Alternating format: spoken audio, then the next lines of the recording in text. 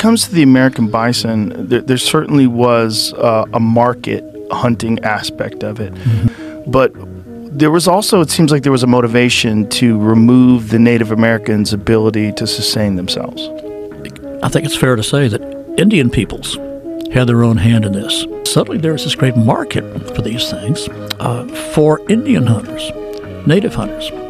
They've been killing bison, of course, for their own uses. But now they would do both that and for their hides, which they could turn into robes, which would give them this unprecedented affluence. When did that shift, and what caused that shift? That was in the 1820s is when it really booms. Suddenly, there's this exotic thing that you can get from the American West. It's a huge trade. I think that long before the white hide hunters went out there and started killing them, Indians were killing them.